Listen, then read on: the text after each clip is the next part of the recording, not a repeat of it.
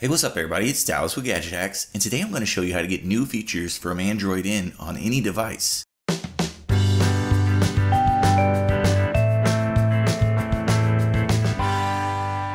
Now Google just put out a preview build of the upcoming Android N release, and as you would expect, it's packed with new features. But realistically, unless you have a Nexus device, you're probably not going to see any of these features for another year. It sucks, but that's just the state of Android today.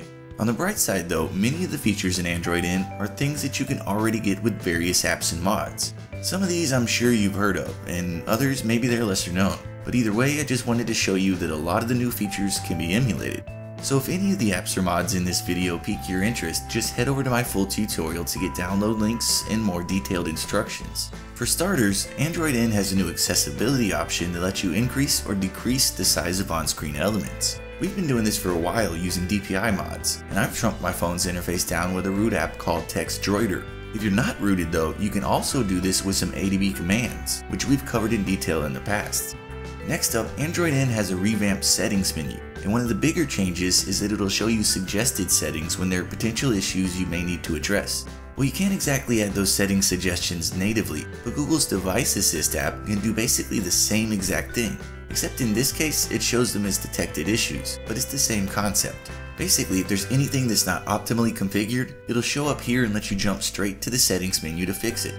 Beyond that, the notification shade in Android N now has a set of built-in quick settings toggles that you can access without having to swipe down twice. Well, there's not a way to perfectly emulate that interface, but as far as functionality goes, you can get the same feature with an app called Power Toggles. It has an ongoing notification that lets you turn various settings on or off in one tap. So just like Android N, you can toggle settings directly from your notification tray.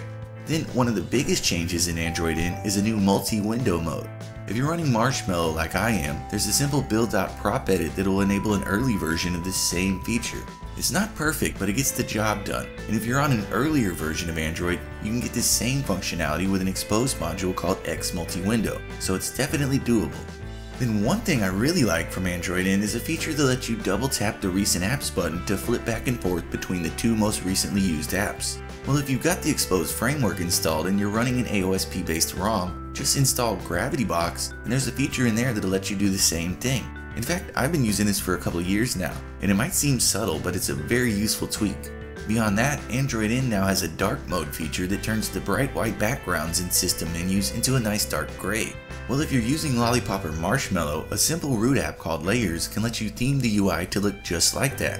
Of course, the dark mode feature in Android N also comes with a blue canceling filter that you can enable, which is a lot like Flux for Windows. But a root app called CF Lumen and a non-root app called Twilight can get you that functionality, so you're covered both ways.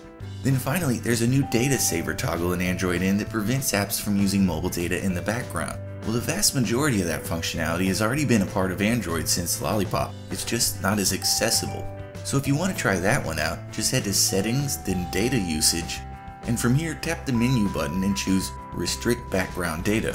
This will basically give you that same data saver functionality from Android N, though it doesn't let you whitelist any apps, but that's not a deal breaker. But really, I just wanted to show you some of these things in action. For the complete list, as well as download links and instructions for all the apps and mods I used in this video, make sure to check out my full tutorial on Gadget Hacks. As always though, we'd appreciate it if you would like and comment on this video and subscribe to our channel. So we'll see you again next time folks, but until then, happy gadget hacking.